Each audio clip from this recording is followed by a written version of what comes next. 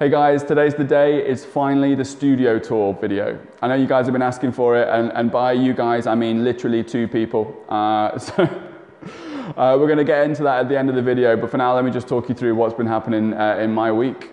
So loads of fun shoots and viewings and meetings this week. I won't go into too much detail. Another thing that's super cool is this. I got a GoPro. I actually got this before this week, but I just haven't done anything with it so far. So yeah, I've never owned a GoPro before.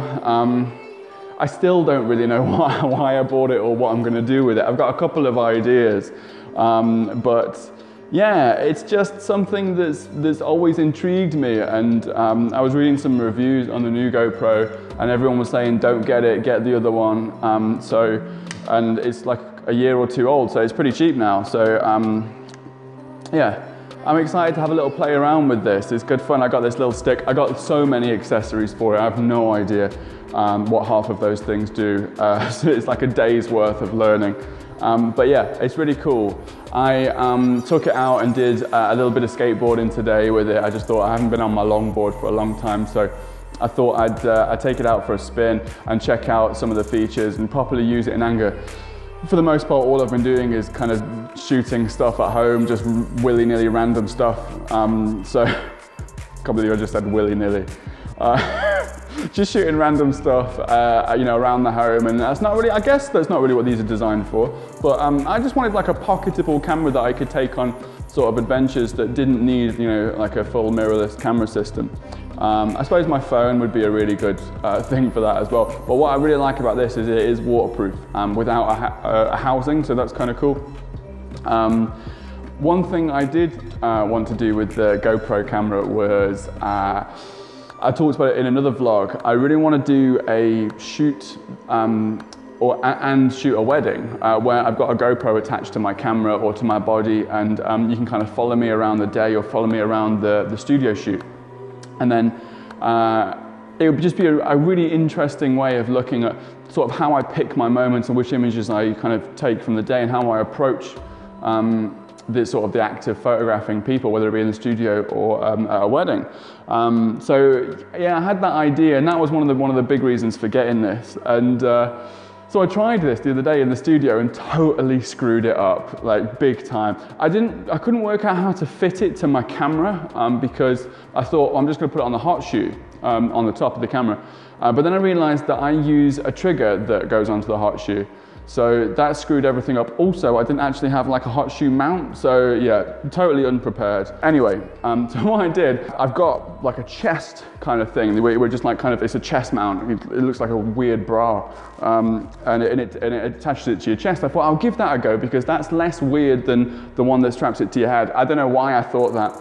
The thing that I didn't realize that would happen is because I'm like 6'4", most of the time I'm kind of leaning forwards and bending down to get a shot of somebody. So all of the shots were just like pointed down at my feet. So it's completely pointless until I start like sat down or something like that. For the most part, I was leaning forwards and the chest cam was just pointing towards the floor rather than actually at the client. So yeah, I've got about an hour and a half's worth of footage of people's feet.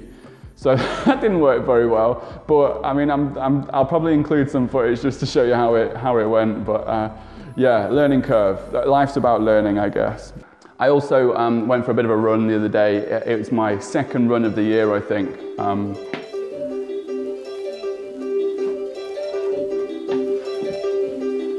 time.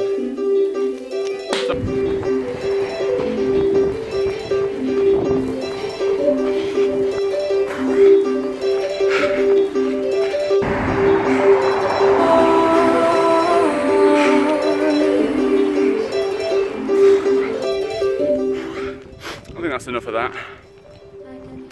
It's my official 2nd run of the year. I had a bad ankle injury before Christmas, and it really put me off, put my training off for running. Had a nice breakfast, and we're just gonna hit up the town in a second. I gotta get a bath first, but the reason why I'm running in the first place is I got a thing called the fan dance that I'm doing. It's a selection process for, I believe, the SAS or the Army. It's over on the Brecon Beacons, and it's 24 kilometers up and down a mountain, I think twice. Load bearing, you've got a certain amount of weight on your back, and it's supposed to be brutal. So I'm not the fittest guy in the world. I don't do a great deal of cardio, and I thought it's a great opportunity to train up and get fit, get motivated. So this is where we are. Look after my food intake, my alcohol intake as well. That's very important. So yeah, I feel good about getting out today. I wouldn't usually run on a Sunday, so kind of pushed myself to do it. And but now it's time to get home, get a bath, get changed, and head out. Time to make myself look presentable. Much better. The last jump I had slobber on it.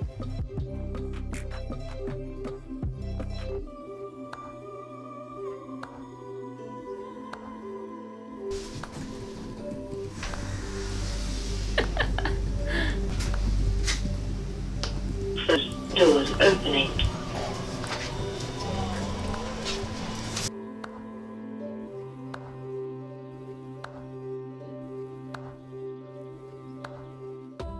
So yeah, that was my second run of the year, and hopefully I'll get a few more in, get a few more training sessions with Karen, who's my PT. BFit Studio, check her out. I'll put the link in below.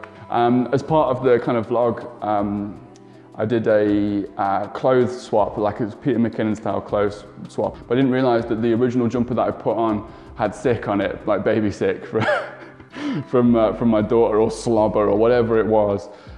So yeah, hashtag dad problems. You have sick on your jumpers and you don't realize, and you end up going to client meetings and stuff like that with stuff all over you. Apart from that, we've just been milling around. Me and Kate and Harriet went to Stafford town the other day to buy some baby stuff, but most importantly, I got these bad boys. These weren't actually technically for me, although, you know, whatever. But I bought these for the kids in my studio. Like, I would say probably like 90% of the clients that come through here probably like Star Wars. So yeah, I got these. I also got some little Star Wars figures. These were just from Toys R Us. I just got them to put on my shelf. I'm getting like a serious Star Wars shelf going on. So that was good fun. Like, yeah, I like buying toys again at 28. Oh, one more thing that I learned today, thanks to my good friend Chris, who got me kind of interested, is I learned to solve a Rubik's Cube for the first time. And I've just been obsessing over it for the whole of the last of this week. Trying to work out how to do it, watching YouTube videos and stuff. And I can do it in about 3 minutes now, something like that. So that's a thing that happened. I think that's it. So it's been a really fun week as usual. Really looking forward to the next week as well. I've got some really cool stuff on the cards. We're going to finish finally on the studio tour. You guys have been asking for it, and by you guys I mean literally 2 people. We got Sean Rodriguez and Dean Shea. He's a local guy. So hi Dean, hi Sean. Sorry Dean if I've pronounced your name wrong. If I have, I owe you a beer. Yeah. That was fun to do that. I didn't want to make it too like over the top and go into loads of detail and stuff. It was just a bit of a walk around. Hopefully you guys enjoyed that. If you got any questions about the studio tour, then feel free to let me know. But I'll run the VT for that now, and I will see you guys next week. Have a good week. Bye-bye. Let's go.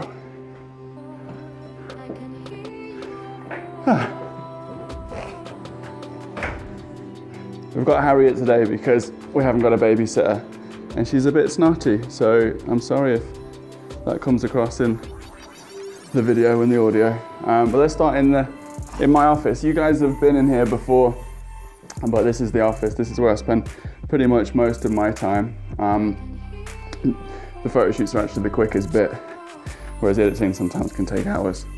So yeah, this is like my little home from home, essentially. This is kind of where I get all my work done. It's never as clean as this, ever. So like we spent like what, 40 minutes, Kate? Something like that? Yeah. Just trying to clean it up. So this is as clean as it's ever been. But yeah, it's my cool space, and it's yellow, which is a bit garish, but the thought process behind that was I wanted, first of all, for it to be really happy and colourful and fun, but I wanted a good excuse never to come into work with a hangover. Anyway, let's move on. Have you had enough of it in here? It's too yellow, isn't it? Let's go. There's a bathroom through there, but we won't show you the bathroom because that's gross. This is like, I guess it's like an entrance hall. We don't use it for anything other than just somewhere to walk through. It's just like a half space, but it's a cool little place. It was a good place to put another sofa and some cool imagery and stuff like that. So this is where you would come through when you're having a photo shoot. I take my clients through here, sit them down, and this is basically the studio. This is where we get all of the cool imagery done and stuff like that. So it's a really cool space. This is actually my second studio. We've been here for what, 3 or 4 years? Mm-hmm. Something like that. So yeah, it's a cool space. I wish it was about another 6 foot that way. That'd be great if I could get that, but. So yeah, it's a cool space. I can fit plenty of people in here, but you know, it's a great location. We've got plenty of stuff that we can do in here. I do think that you know, having a decent amount of space is really helpful when you're trying to be creative, because you can just add in more and more stuff. So yeah, cool space. I'll show you the kitchen slash I don't know, storeroom. Here we go. It's kind of messy in here, but that's cool. But this is basically just where I keep all the stuff that I don't need in the studio, like 24/7. So just like newborn blankets, lighting modifiers and stuff like that, backgrounds, tea and coffee, obviously very important. Gotta be clever drip every day. And Star Wars mug, obviously, very important. So yeah, extra lights, things that I don't use all that often. I just kind of get chucked in here essentially. So yeah, it's nice to have this, you know, like in my last studio, we had no storage whatsoever. So, you know, I was just relishing having space to be able to put stuff that I don't use on a day-to-day basis. Okay, moving on, let's go.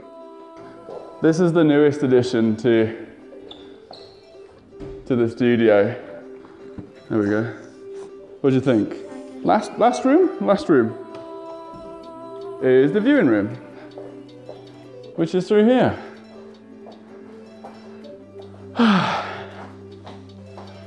And this is where my clients would come to see their photos on the big screen.